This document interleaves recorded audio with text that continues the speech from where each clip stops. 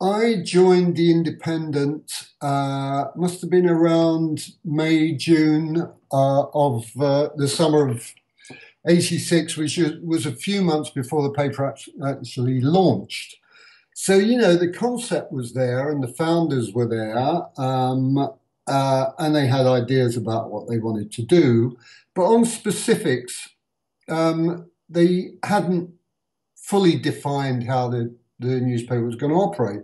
But there was a big commitment to foreign news from the start. Like all people who run newspapers, they didn't believe that you needed sub-editors.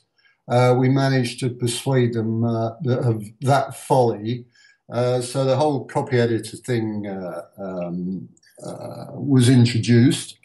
And what happened, because there were a lot of enthusiastic and young people who wanted to join the paper, really established talented people were prepared to take copy editing jobs, particularly on the foreign side, to give themselves a foot in the door. So I came there from Reuters. I'd been at Reuters for 13 years. But I fancied a change and I fancied trying my hand at the newspaper sector. And a few other people from Reuters came with me. And we predominantly worked on the desk in London, where we had Stephen Glover, who was one of the founders, was the foreign editor. We had a deputy foreign editor. We had three assistant foreign editors, of which I was one. So given the relatively limited resources of a startup, we had a very solid basis for foreign news. On top of that, they managed to attract some very talented people as correspondents. A rather eclectic bunch, actually. I mean, we had James Fenton, who was an established foreign correspondent, but predominantly known in Britain as a poet. And they said to Fenton, "Well, where do you want to be based?" And he said, "Yeah, the open choice could have been anywhere in the world. Yeah, Paris, New York, Rome."